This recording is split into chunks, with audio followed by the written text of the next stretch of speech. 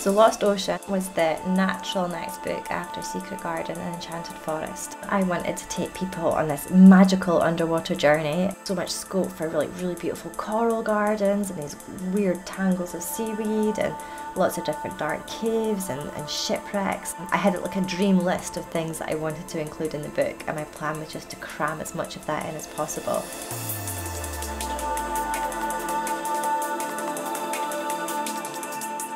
I am from rather fishy beginnings. I grew up on a fish farm in rural Scotland, and my mum and dad are both marine biologists, so I've always had this affinity for the sea, and it just felt like a real natural fit to start drawing those sort of underwater ocean themed pictures.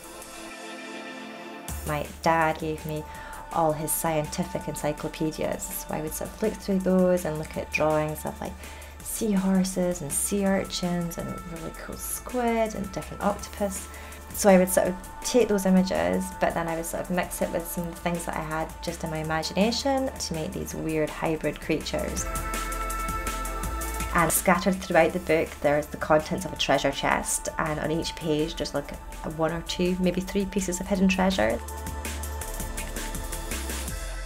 I don't like to plan my drawings too much. Everything's really organic usually, and I just start at one point, usually in the middle of the page, and then the drawing just grows. I draw only on layout paper, so it's super smooth, bleached white. I draw everything in pencil first so I can work out the composition. Then when I'm happy with it, I put a new sheet of paper over the top and I redraw it in ink, and then scan it into the computer. And I use the computer just to sort of digitally finish it, so it might be rotating a butterfly or flipping something that's symmetrical.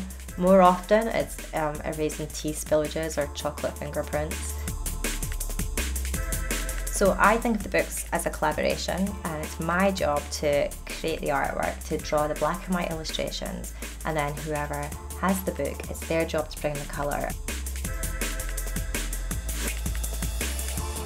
People love to show their work, and then the internet just makes the colouring community so vocal. So we set up a colouring gallery on my website, and you can upload pictures of your finished creations and share what kind of pens and pencils that you used. And it's just a really cool way that I can have the same set of 100 drawings in a book, but they're all coloured completely differently. You never see the same picture coloured the same way twice. You know, everyone puts their own mark of individuality on it, and I love that. I think it's a great opportunity to step away from a screen and stop being digital, to do something analogue, and to flex your creative muscles. The great thing about my books is it's totally up to you. You know, everything's presented to you in black and white. Who says an ocean has to be blue? You know, get your neons out. Maybe it's a red and orange and yellow ocean. Whatever floats your boat, so to speak.